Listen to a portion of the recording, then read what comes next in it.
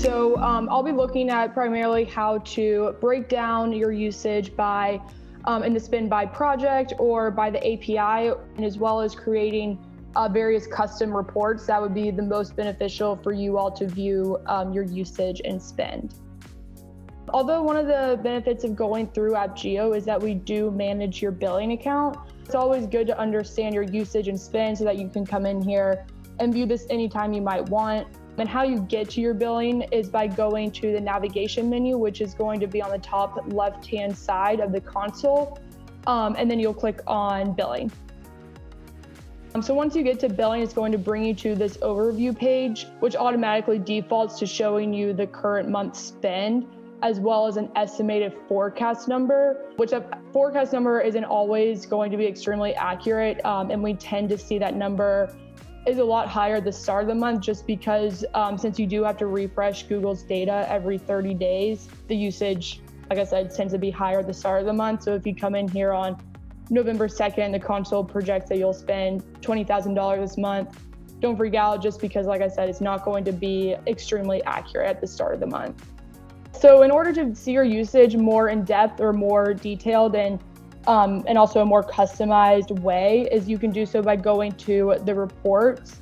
It's still going to automatically default to show you your current month spend as well as that forecasted number. And then it's also going to automatically show you to group by project. So separate projects are great just so you can see maybe which department is spending what within your own organization, and then to view them all at one place. Or it's important to create separate projects, since unfortunately you can't break down the spend by API key. And it also can be useful to see who is costing you all maybe the most or the least. And then as you can see in this picture, this customer has 5 separate projects, and they're able to determine, okay, project 1 has spent X amount, project 2, X amount, and so on and so on. So if they're needing to invoice a different department internally, they can easily do so by seeing, again, who is spending what. And then another helpful tip is that we can assist in bundling your projects to be all under one billing account. So you might have separate projects and have separate billing accounts attached to those projects within your organization. And we're able to bundle them all under one primary billing account. And you can, again, see all projects and see who's spending what. And the main benefit is that you can help each other take advantage of the volume tier pricing that Google offers.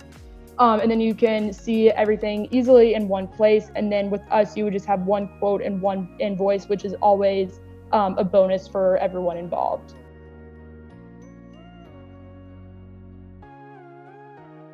So we do frequently get asked this question, like you said, how the pricing works and how the volume tiers work.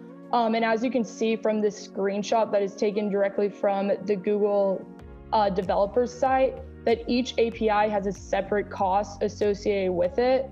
So for example, the dynamic maps starts out at $7 per 1,000 calls, whereas the geocoding API starts out at $5 per 1,000 calls. And for the tier pricing, you do have to complete each tier and pay that price before you move on to the next tier. So for example, if you're doing 500,000 dynamic map calls per month, the first 100,000 calls will be at that $7 price point, so $700, and then your next 400,000 calls to get you to a total of 500,000 total would cost you $2,240. So in total, 500,000 dynamic map calls per month would cost you $2,940.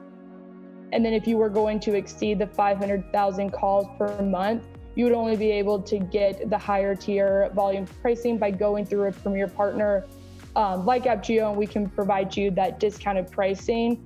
And oftentimes it can save anywhere between 15 to 70%. Just kind of depends on which API you're using as well as the volume.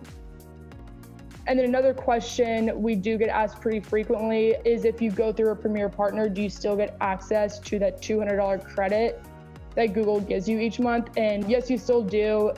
And it's going to be per billing account. So then on this screen, you can also see that you can do up to 28,000 dynamic map calls each month before you exceed $200, or 40,000 geocoding calls before you exceed that $200 credit.